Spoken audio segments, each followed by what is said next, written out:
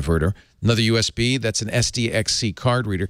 You might have noticed if you have a very, very sharp eye, there's a slight difference here. There's two, you can't see it, there's two little tiny dots, dual array microphones. The reason is they're doing the same thing on the iPhone and the MacBook Retina where they there you can see it, look at that. That one of them is for noise canceling. And actually, I found this on the MacBook Retina. It's pretty much the same on this MacBook Air. The sound quality is quite good. In fact, I don't feel the need to use headsets on making phone calls and so forth using Skype with this. It really does give you quite good sound. Nobody's ever complained. There are some differences. The battery is about 8% larger. Just a slight bit.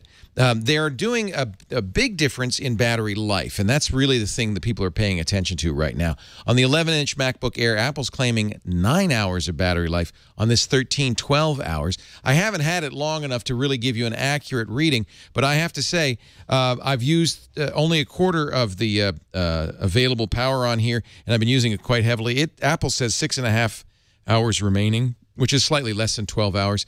I do think you're going to get that kind of battery life. And all the other reviewers who've had it for a little bit longer are claiming excellent battery life, more than 12 hours in some cases in normal use. So that's pretty impressive.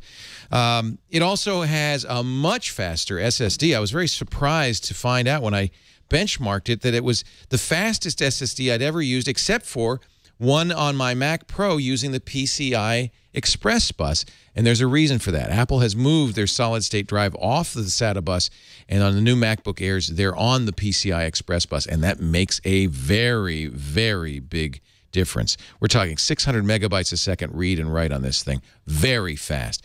They offer it in a stock configuration of 128 gig hard drive, 8 gigabytes of RAM. That's an SSD hard drive at a starting price of $10.99. These are a little less expensive, actually, than the MacBook Airs of previous years. And there's one thing that you might wonder about. The processor speed is a little bit slower. This is a maxed-out MacBook Air, so I put an i7 in it running at only 1.7 gigahertz, although it will step up to faster speeds. Slightly slower processor speeds on here, giving you slightly slower benchmark results, but I have to tell you, you won't notice the difference. And one of the benefits, of course, because it's using Haswell, is much, much better battery life. And I think that this is plenty fast enough. However, the slower processor speed and the desire for increased battery life do mean that we're not going to get the best screen resolution possible. This is, not a Retina display. It's 1440 by 900, which is nowadays, I think, a little low for a 13-inch notebook. Apple has really defined this category. The MacBook Air was the first Ultrabook before Intel even thought of the phrase Ultrabook, and all the other Ultrabooks really are copying the MacBook Air. It is still a gorgeous design, thin, light, very portable. And, of course, the unibody aluminum means it feels robust in the hand. It doesn't torque or twist. This is, you know, the Cadillac, the class act of thin and light notebooks, and remains so.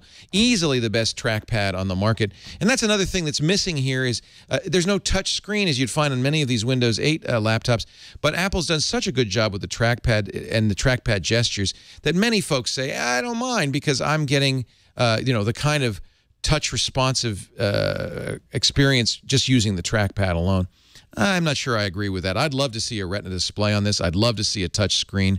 It is a lower resolution than, for instance, the comparably priced Acer S7, which has a 1080p display. And I notice it. You know, I use so many Retina devices now that I really can see the difference in terms of the screen resolution.